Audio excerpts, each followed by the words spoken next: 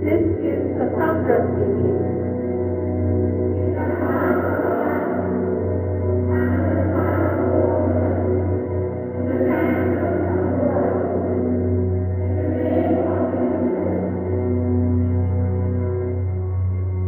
I reject all the sperm I have received.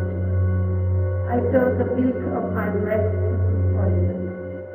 I take back the world I gave birth to. I bury it in my womb.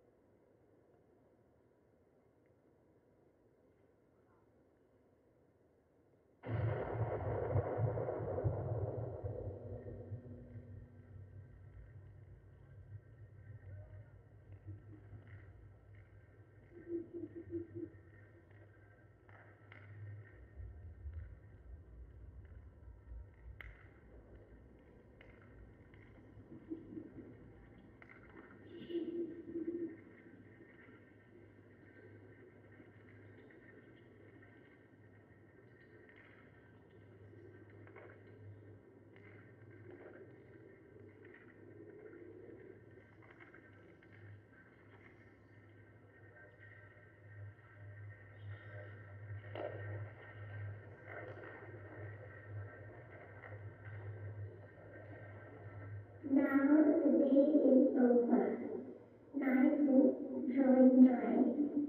Shadows of the evening steal across the sky.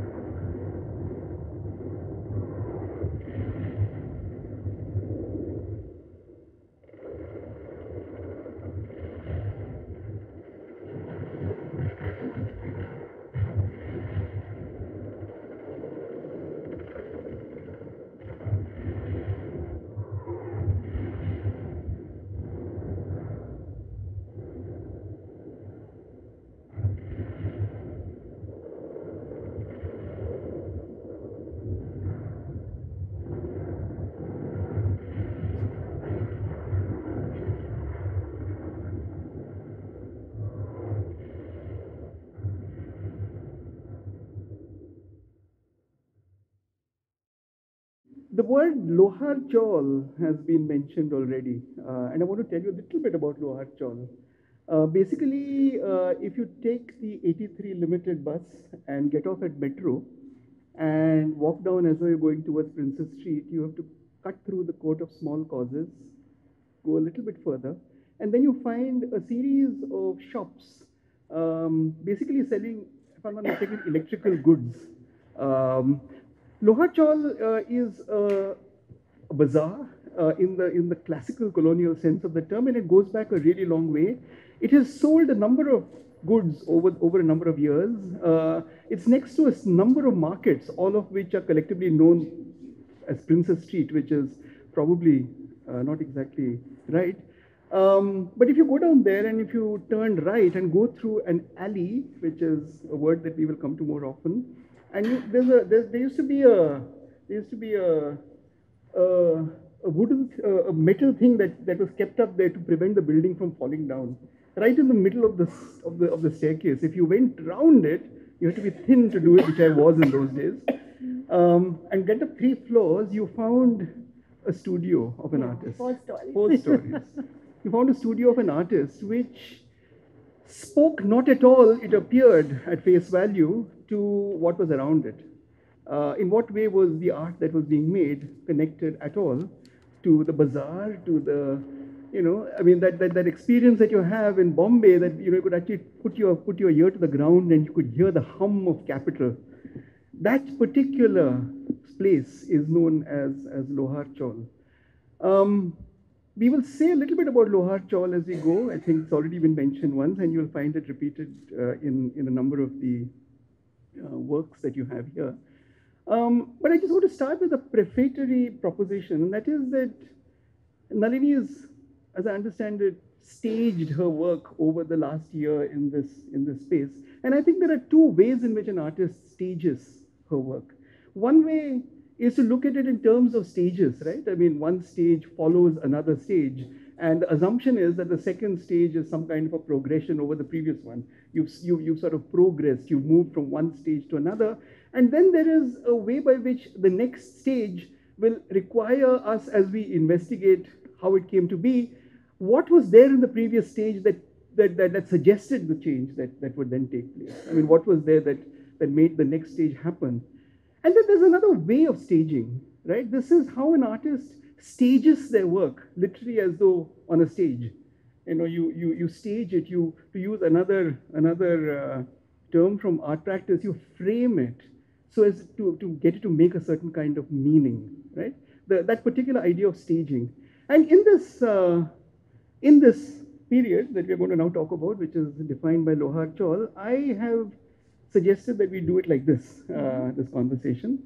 I am staging the work in a way that probably hopefully will talk to the way the work has been staged at the KNMA over the last several months, in three parts. The first part I am going to call Lohar Chaul, and I have decided that I'm going to actually put together a body of work which I think signifies what I understand of those stages. It's not the most important work she made then. It is not the most, definitive work of the time. It's simply what I see as indicative of that work. The first stage I'm going to call Lohar Chaul. The second stage I'm going to call the glitch. That's interesting. You have various glitches that arise, and the third I'm going to call memory record erase. Now, this is actually not within the historical circumstance, but we go back to 1992, which is when Nalini looked like this, and she was at this point of time actually painting the exhibition that would be the City of Desires work, that would be the video work that we saw. And 2 things happened. One needs no introduction. 1992 is a year very, very, very well known in Bombay. I just have to say Bombay 1992 and you know what I'm talking about. The second is a bunch of words that we came across. One was a word called mylar. Okay, I never heard of mylar before, and I don't think I've heard of it since actually. The only time I ever heard of that word is with Nalini. Mylar and plastic. The second, reverse painting, that is to say, painting in the opposite way. Glass painting would be the most obvious, but it would be a series of subsequent painting experiments that would be there. The third, stop motion photography. On the left, you have, I think it's called Alleyway of Loharchal, the very first installation work Nalini ever did. I was in some marginal way involved in that particular exhibition. It's called City of Desires. And you have the plastic there, you have the translucent works through which the light passes, and you actually went into the work for the very first time. On the right-hand side, you have the actual display of the City of Desires exhibition at the Gallery Kemold, which would be part of the film, the video that you have in this show. And those thingies that you see there are mylar. I have two questions, really speaking. One is, why do artists change their mediums? I mean, this was dramatic. It wasn't as dramatic in 1992 as we would see in hindsight. It's not something that one would have thought would have led to the kind of change that now Nalini would show. The very following year, literally, Nalini Malani did Medea. And that was, you know, I mean, it was not possible to, in hindsight, I think, envisage that Medea would emerge from this set of changes that were now in place. So the first question is, why do artists change their mediums? And secondly, would there be, in your view, any change, any way in which you look at these kinds of changes? I mean, you know, basic technical changes and how an artist works with the big changes that were taking place in Bombay. Loharchal was not going to be Loharchal anymore. Bombay was not going to be Bombay anymore. Well, I think often the exigency of the socio-political situation demands a certain kind of change. And I don't think it was very conscious. There was a kind of an anxiety that might have brought that change.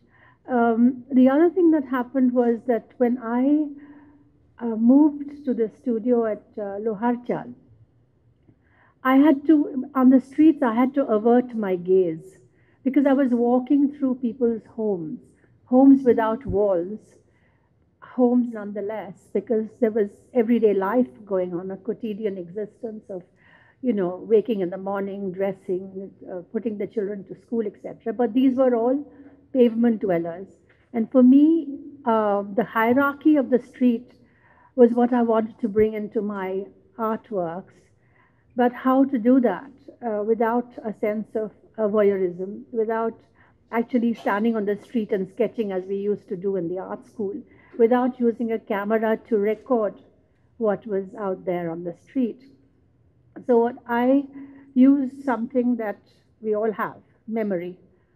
So for me to memorize the fall of the figure, the kind of relationship that existed between people on the street, and bring it back to my studio, and then with a loaded brush, I mean almost like a 20 sable brush, put in the figure all at once so that I would get the fall of the figure. When you draw in time, you tend to forget the fall of the figure, but when you're doing it all at once, you're able to achieve something of that look. So it all started like that. And then Mylar, the transparent support came about because I wanted to have the stain right there. I didn't want it to be absorbed. I wanted to be there visceral. That was the only visceral part, the glutinous part of that color, the mucousness almost, with, because I would mix it with gum arabic. So there it was floating, you know. So like a little bit of I just wanted to have life there, you know. So therefore I started to use these transparent supports. And then it got extended into many other spheres of my work. So that's how it started. Memory and the stress of recall. This for me has been a kind of a chant in my head for a long time. I mean, there's a part of this which can, you know, I mean, all artists, I imagine, in some form or the other, are guilt-ridden by the fact that they are separated from the world. You know, that their very practice isolates them. That it's so, you know, that you have to get the world into your art. There's a certain, you might say, a realist way in which that problem is addressed by literally going into the streets and sketching, painting, photographing, or whatever. Here, it almost seems as though you inverted the relationship not by bringing the street into your studio, but literally by almost as it were converting a form of individuated bodily selfhood as the site upon which that reality would play out. And this would happen, I mean, it's astonishing for me to think that 1992 City of Desires, and 1993 is Medea. Yes. Just the following year. Yeah, that's right. Yeah. In Medea, a number of the iconographies that we will then see arising, which actually I think come all the way through to the work that we've just looked at. Right. The glitch is here. The bombs are here. The entire idea of a viscerally formed feminine selfhood upon which the world is written. Yeah. That would be something that I would today read back into City of Desires. Right. What do you think? Wow. Well, I accept if you say so. Yeah, no, there were many other reasons also for making City of Desires. It was again, you know, the thing is I only have my experience and I only have my materials and I only have my whatever skills I might have. But with these things, I try to put out there things that worry me and with a great deal of anxiety. I mean, that going to the Akhada and Nathdwara, I mean, it just blew me over that people were just not doing anything about this in the way the frescoes were just allowed to just go into rack and ruin. And that's why I did the City of Desires. But of course, it was my subject, Loar Chal, that I wanted to paint, not Ras Leela and things of that nature. So whenever there has been a thing that has bothered me a lot, I just have to come with my own tools to work with it, as also then happened Medea. We'll come to Medea in a little bit. I understand that Medea has been fairly adequately displayed here, but it what can I say? It hit Bombay with all the power of a bolt of lightning or something. I don't think Bombay had seen anything like it. The Bombay art scene had seen anything even remotely of that kind. I don't think that the performances that we saw of Alaknanda Samar in relationship to the paintings themselves, which are available here, and the capacity that you had to see from the street, something that I think you saw very much more recently in Delhi in the APJ shows, when the exhibition actually spilled over into the street. This was something that was completely new at that time. Yes, well, the place where we had the performance had these big French windows right on the street. And if you remember, we started the performance on the street with motorcycles going round and round around the audience. And then the actress beckons the audience in. And we had 3 spaces that she took us through. Yes. So it was, it was an amazing experience because first of all, we also didn't have a theatre director. It was more in the nature of a jugalbandi, where I would provide the environment and she would perform in it, react with it, and sometimes even try to destroy it. I really want to just go back here and we'll just spend another minute on this because I think it's really interesting. The watercolors, right? In a sense, the first time I met Nalini was shortly after the Place for People exhibition had happened in the famous His Life series, and a series of very, very well-known oil paintings were on display there. And shortly thereafter, Nalini did something that I thought was completely strange. She practically abandoned oil painting for a period of time in order to do watercolors that were sold for 700 rupees at the Pandol Art Gallery. I actually bought one because I could afford it in those days. And the work that I actually have has got this enormous giant woman. It's called the Dream, and it's this gigantic figure on a well, on a situation in which people are defecating and all sorts of other activities are happening all around the gigantic figure of this particular blue woman, in a sense, Medea is anticipated in some of this work. Yeah, I hadn't thought about that. Yes, well. So we are really looking at a situation in which, perhaps unbeknownst to yourself, you're doing things personally, right, and major political developments are happening all around you in Bombay, yeah, which would, in a sense, coincide in 1992. Right. Yes. Well, the watercolors. I was at an impasse with oil colors, and of course, the whole history of oil painting in India, and the kind of work that we had been assigned at art schools, etc. At some point, there was in Bombay the feeling that if you were not making oils, you were not really making art at all. And also the thing is that very much after that, when I was doing so many other things with the mylar, etc., one or two people would say, well, when are you going to stop experimenting and when are you going to make art? So I rather like that.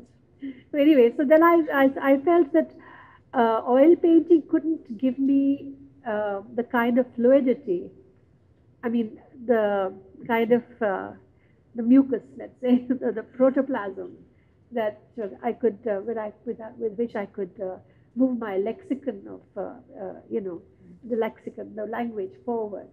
And of course, took place an exhibition. So Nilima Sheikh is here, and Arpita is here. But Nilima Sheikh, Arpita Singh, Madhvi Parekh, and Nalini did this exhibition, which was actually women artists explicitly not talking oil painting. Right? I mean, trying to sort of work with another kind of medium. Would you want to? Yes. Well, it was an important, definitive exhibition. It was a very definitive exhibition, and I think that I have to say that. We, as a group of artists together, had the maximum amount of exhibitions compared to any other group that has taken place so far in India. And we had, I think, 5 exhibitions together, carrying our babies on our hips in the trains, and from Bombay to Bangalore to Delhi twice. And it started in Bhopal with the fantastic support of Swaminathan. Arpita was able to get us even a catalogue from Bharat Bhavan. So for us, this is great. And the fact that we could actually be our own audience. I think I learned a lot in that exhibition from each one of the artists in the show, because we were minding our own show. It was not in a gallery. So we'd be taken care of, and we were looking at our works through the day. And then things would start revealing themselves to us. And this was a very, very important learning curve, at least for me. Move on a bit. Just give you a minute to look at this. The hieroglyph series, I think, is actually in this particular exhibition. On the right, the third of the 3 forms that we can see over. The third of the 3 changes that I wanted to talk about, especially because I think that especially interests me, the stop motion work. This is literally, you could actually watch, as you will see, the paint drop, the paint fall on the work. 3 works, Nalini. 4 actually, if you include the job, but. Hamlet machine, Medea material, Toba Singh. And an absolutely extraordinary sort of trilogy of works, which I think through the 1990s you were changing almost year by year as an artist. I mean, 1992 you had City of Desires, 1993 Hamlet Machine, 1996 you did Memory, Record Erase, 1998 you did Toba Singh. 98 I did Toba Singh, and also the first Shadow Play. It was an extraordinary decade, and I just one thing I wanted to say, and that is something which I actually wrote when I wrote a long essay on Nalini following the APJ show, and I wrote this about it. The connection between layering and digitization. Now, Nalini was starting to come into digital forms. Hamlet Machine would be, I think, an absolute example of that. And the glitch in media material would be the first, I mean, this is pre-digital in a manner of speaking, but that particular sort of nothing space, the vacuous space that took you in and sucked you up and made you into nothing. The connection between layering and digitization, the link between new virtualized materials like the video glitch and their connection with the desert of the real. This is a phrase that I took, of course, from The Matrix. Welcome to the desert of the real. The real world, if there is one left, is what makes Nalini Malani's work distinctive. This is what I wrote in the third text thing. Now, here's a situation where you're no longer realist. You're not looking at Bombay and saying, well, this is the world that I have to get into my art. The city itself has actually become a bombed out science fiction desert, as it were. And that particular structure of now a space which is a stage, which is no longer a stage of Lohar Chaul, but a very different kind of any place, metropolitan India, metropolitan world, would be something that you would now straddle with this extraordinary, I think, tri-war work basically. So what takes in Hamlet Machine and what's the third media?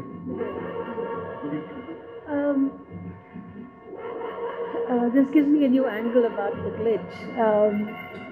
The glitch, it started in media material in '93, where I wanted it to be like the Berlin Wall. And actually, when she performs next to the glitch, she actually fondles it almost as if it is this wall, which had, of course, come down by then. It was '89 when the wall came down.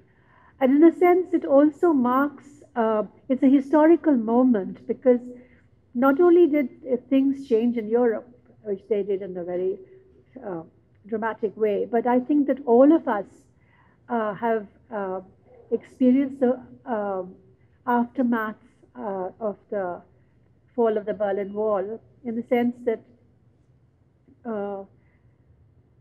anything to do with leftism, anything to do with socialism was not at all being considered anymore post '89. And for me, that was a great loss. It was, in a sense, the essence of life which leftist ideas gave, which made the human being have his or her dignity, to see the dignity in poverty, for example, which is what Lohar Chaul gave me, because these were not people who were begging, they were people very gainfully employed. The dignity in poverty, that became a real problem, because poverty was considered almost criminal post the wall. And all of these things then led to these ideas. And I think the glitch, now that you pointed out to me, is that every now and again, everything just sort of disintegrates.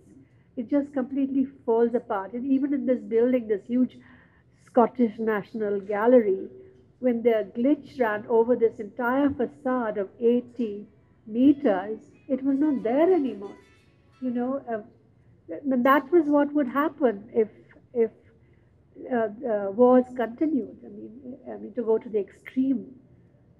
And 92, 93, what we experienced in Bombay was such a fear.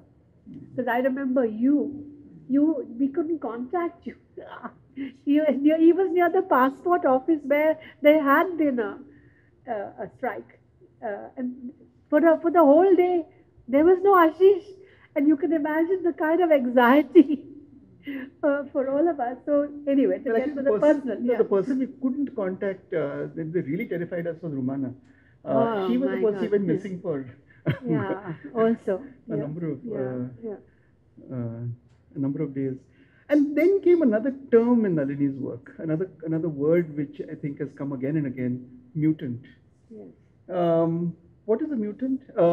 This is a term that I think she got from a text which I think she has long exhausted. I think that is an important text. It's called Global Parasites, written by Vineet Pereira. Well, I suppose a historian really of science. And it's not. I'm not saying it's not an important book, but what you've done with it and where you've taken it is extraordinary. And you had this entire series of mutants who were if you like, products of this bombed out world. That when civilization reaches this particular point, and you get these extraordinary creatures that are created by the atomic explosions that you talked about. You get creatures of this kind, and that's been something that your work has consistently dealt with. Well, The interest that you also had in myths. I mean, so Medea was one, Cassandra is now one, but even if you look at the woman in the job as almost a figure of a myth, these are bitter myths. These are brutal myths, aren't they? Well, yeah. Um, I think that um, it's, I suppose it's a plea to feminize the world, in one sense, because I think we are going so much towards masculinity and the male principle that I think that the balance has been completely skewed. Um, the fact that even in the clip that you saw, the documentary of the work at for Lights Out that you just saw on the Scottish National Gallery, I particularly chose to have women, the clip of the women making bombs for World War One, and you might wonder why I chose that. The very fact that that was the moment when a lot of women became sort of free because it was the war that made them free. And that was the paradox and irony that finally they were making the bombs that were going to kill human beings. And so, all throughout, discoveries and inventions that are meant to cause life to be more comfortable, in fact, have the undertow of destruction. And this, I think, is something that I've been wanting to address throughout that period. And the mutants came about, especially when in the Medea story, she's pushed into a situation where the betrayal is so enormous that she has to say that these children are not mine. She's degendered. Therefore, the line that I had around the robe was, I no man, no woman, split mankind apart into two and live in the empty middle. For someone to have said that, it means these these children are his, and therefore I will not, I cut them off completely. As also in Sita, the moment uh, she has to go through the second trial, she decides to go back into the earth, into her mother's womb, and leaves the children without the mother, and she again becomes degendered. She's not a mother anymore. So these are things that, after all, when there is a war, it's an oligarchy of men who decide this, and then finally what's left is the wounded and and children who are, without arms and legs, and it's the women who have to take care. After they are the residual force. So all of these things, and after all, women give birth. And it translates into a condition of materiality, doesn't it? I mean, something that constitutes. I mean, one of the things I've been very fascinated by, and something that I think your work really especially foregrounds, is the way that very large phenomena actually translate into the everyday, into even the mundane. Right. Well, it should become common parlance. I think we should talk about these things all the time. One little aside, this is for Johan actually, bit of the mundane in relation to this. Johan was telling me, the City of Desires work, which is at this point of time on display there, is a digital a digital restoration of the video that was made at that point of time by Nalini with Alok, and I was actually in some ways involved in trying to okay. I was involved in a way that helped to make it all happen. But there was a real problem there. Johan was saying that the beta that was there had so many what they call dropouts, because those dropouts were making it virtually impossible to access. Those dropouts themselves actually had a history to them, didn't they? They were actually part of the mud that you were using, which entered the camera. Which entered the camera. So I was actually almost wondering as to whether the dropouts shouldn't be part of the materiality of the video itself, in the way that memory record erase and stains and subsequent work actually has it. I was wondering whether because you have to say that they actually found a VHS, which is a good VHS, and it's Yeah. there now. Yeah. So you actually have a cleaned up version, but Yeah. whether the dropouts, don't Well, that curiously would be enough a have whole a narrative that history had in to a way be- that only yeah. Nalini Yeah. could have brought to it. We moved to, I'll just take another few minutes, the last stage. This was the time when I slightly lost touch with Nalini, but also the time when your stage was now truly global, right? Right. You were exhibiting worldwide. Your Right. concerns were global, as you see Yeah. in the Scotland show. You were talking about not even, leave alone Loharchal or even Bombay. You were not even talking about India. You were actually talking about global concerns. Right. And the global is something I'm very fascinated by, because you constantly have, as you have in the drawing that Nalini has of that wall on the right hand side where the cylinders are, something that I believe you just did a couple of days Yes, ago. that's right. This woman holding a globe. Now let me give you a secret about that globe. That globe is actually the head of a man, the way I read it. And I believe that earlier you actually had that neon of this woman holding a man's head, and the man was probably Jason, and she must have been Medea. This kind of way in which a woman will hold the globe and say, okay, now I'm a global artist, if you like. That change I wanted to ask you about, because I don't see you necessarily now being limited by concerns as mundane as trying to get the people on the street into your art. I still You're much want more. that. But yeah, I still want that. You still want that. Yes.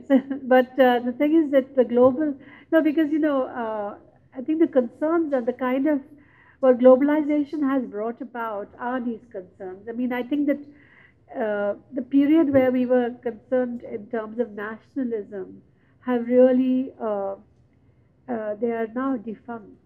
And I think that it's really multinationals and people in those corporations that are governing so many changes that are taking place on the planet. Yeah. Ecologically, there are swathes of land totally getting destroyed because multinational companies come in and usurp those areas for exploitation, quarrying, and so on. And we know that the whole middle area of India is under siege. Yes. And the quarrying of bauxite has left areas completely denuded of forest. And that is already, we're experiencing things like what happened last year in Uttarakhand and now what we see in Srinagar. And these are things, I think artists are constantly worried about these things because it's a global situation which is leading to terrible disasters. And I think that as artists, I think there's a number of people concerned about this and finding ways to put it out there. It's not anymore, just appearing in papers and things. It's really actually happening. It's about time we woke up to it. And also coinciding with this period that we're talking about, when you're talking about globalization, you finally hit upon a medium, a form, a technology that is now uniquely your own, and that is these rotating cylinders. Yes. You have them on display here, and you actually this is version 4 of 3 of the rotating cylinders. On the left, turning tables. The tables are turning. The tables are turning, From what I can, I've never had the opportunity to see the work in the original. But basically, I think, this is what I want to suggest to you, that if in 1992, Mylar, reverse painting, you might say, and stop motion, 3 quite different technologies, but you started exploring, this technology brings everything together. In the most extraordinary way you can imagine, because it actually brings motion back in a way that, while it's simply not anticipated, it's almost like the video of the drops coming, and now you have these sets of movements. Can you say something about how you arrived at this form, this technology, something that is completely and absolutely yours now? Yes, it started in quite a different way. After experiencing the terrible riots of '93, and every now and again there were little things happening, and there were things bubbling under the surface. I wanted to make Buddhist prayer wheels, and the other image you have with the cat that's I call that the sacred and the profane. It was a shadow play where the cylinders were turning at 4 RPM very slowly, and it sort of it was a kind of how shall I say a salve uh, uh, to bring back some kind of sense of peace, you know. Um, but I did a very naughty thing. Reverse painting came to India in the 18th century with erotic images. With the Chinese brought these in, and so this was uh, uh, the erotic and the profane. But the artists of the region, like Tanjore, etc., they started to paint sacred images, and these are also very popular pictures. But I wanted to bring back the profanities because I felt that there are certain Indian texts that have erotic things in them, and the powers that be were trying to sanitize, so to speak, the Bhagavad, etc., and remove some of that erotic element. So I had things in it which were about the Bhagavad, which I read in detail. And also at the same time, it had to work like a Buddhist prayer. That's how it started. But it also had other, I mean, when you start working with a certain material, it gives you other directions as well. So the ones that I did for Tables Have Turned, uh, I wanted to, in one sense, evoke a past where we used to have turntables and long playing records. And so those are really actually like turntables on which I have the cylinders. And then together, you see, they tell a story with all the images and things like that. And in one sense, the stories are such that they evoke a sense of modernism, which comes from the Maya Bridge dog, which you see again in Search of Vanished Blood. For me, that kind of observation of nature comes with modernism. And I think the agenda of modernism was thwarted in India. We didn't go full swing into it. We started in the Nehruvian era with Corbusier, etc., and the Nehruvian agenda, but somehow postmodernism comes in and sweeps away some of the importance of modernism. So all of these things have played a part in continuing with this form. If there are any questions now, we should open this up, but we could continue this as we often have done. Anyone who has anything really want to ask, please put up your hand. I'm sure there's a microphone and things around. Yes, yeah. On the formal informal group, you had with other women artists, Nilima Sheikh, Arpita Singh, and the conversations you had and the anxieties or concerns you were trying to explore together. Well, I thought it was very important in the 80s that we do have a manifestation together because there were such fantastic artists at that time, women artists. And thus far, nothing of that nature had taken place. So I drew up a list of, I think it was 30 or 40 artists, and I wrote we used to write each other postcards. This was the cheapest means of communication and the fastest. And between capitals of the states, you could it would reach in a day or two. It took a little while to reach Nilima, but Delhi reached very fast. So I wrote to Arpita saying, I've made this list. What do you think? She wrote back, still have it. She wrote back saying she was staying at that time in Tara Apartments in Alaknanda, and she said, an owl has landed in my garden. I have called him Oscar, and it follows me around holding my archel, thinking I'm his mother. And that's all she wrote. And I said, she's telling me how absurd I am. Anyway, she thought for a while. She realized I must be really wondering why she wrote this. And she wrote back saying, Nalini, I think we should be 4 artists. And this is possible to do. And then she said, it's us, it's our generation. And I think I can persuade Swami to give us a show in Bhopal. And Ashish was kind enough to write our catalogue. So we had a catalogue. In those years, you can imagine, our catalogues were very precious. So that's what we did. And And from Bhopal it started. But the thing is, as I said, we were painting in watercolors because we carried this ourselves everywhere. We couldn't, there was no way of sending it by post or by unaccompanied boxes. We took it as our luggage everywhere. And so, as I said, we had, I think and I think the others would also say the same, that we ricocheted ideas with each other. And this was a very enriching experience. So between, I think it was 85 or 86 and 89, we had, there was a moment when a dear friend of ours said, ab bas karo. Bas bahut ho gaya. So, but I think even today we would be very happy to have a show together. And I've proposed it, they've all said yes, yes. And all our daughters, we all have daughters, and they're very, very encouraging, saying, we'll help you, come on, you have to have a show together.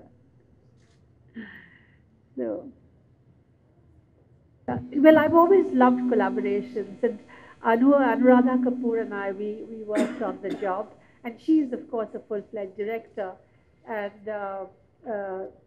that was the time when we were able to do a lot of experimentation in the Max Miller Bhavan, where we did our rehearsals, and then later at the NCPA in the experimental theatre.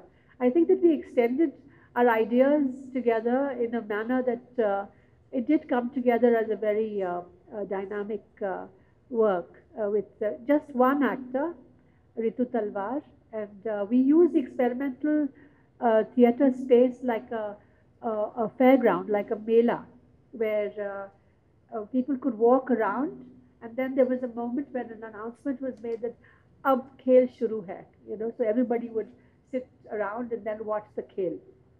So that's how we worked it out. And unfortunately, we don't have a very good documentation of that, so not able to show. But that is when I first started using these cylinders. And they came down from the flies. I think it was at 40 feet. And when they came down, they cast shadows. And as we were not able to travel the work as we had wanted to do extensively in India, well, I had to find the means to continue with an idea of theatre, but somehow work without the real actors. So I came to two forms. One was the shadow play, and one was the video play.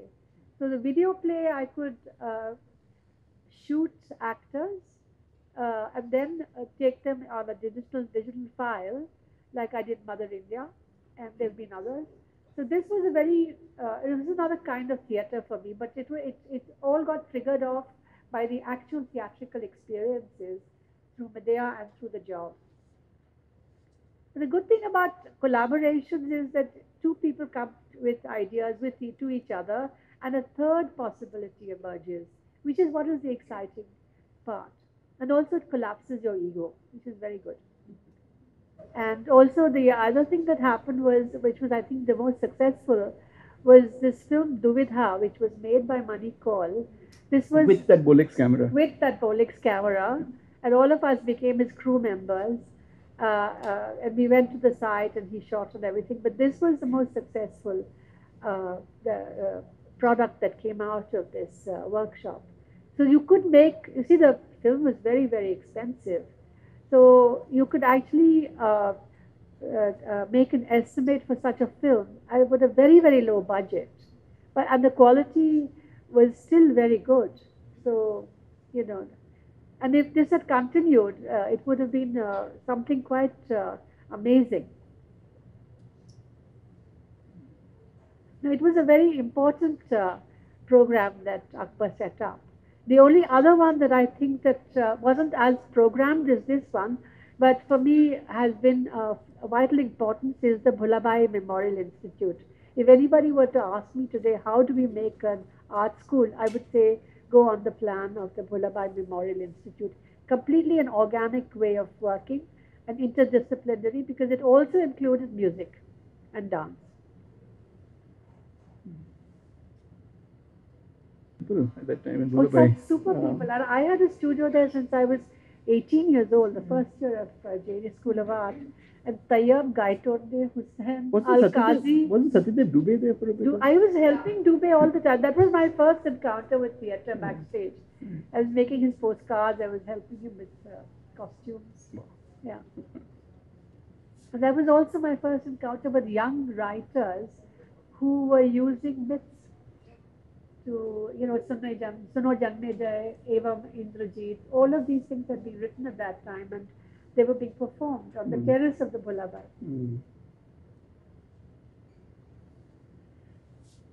Anyone else? Kiran, thank you very much, Akanksha, and Soumya, who always disappears from the scene. But she's a mover and shaker this time. Without her, things could not have happened. And without Akanksha, we would not have been able to put up this show. And they have been absolutely wonderful. Thank you very much for this museum. Thank you that it's there. And I think we are all very grateful to Kiran to have set up this museum. It's the only one in the country, by the way, for me. Thank you very much. Thank you all very much.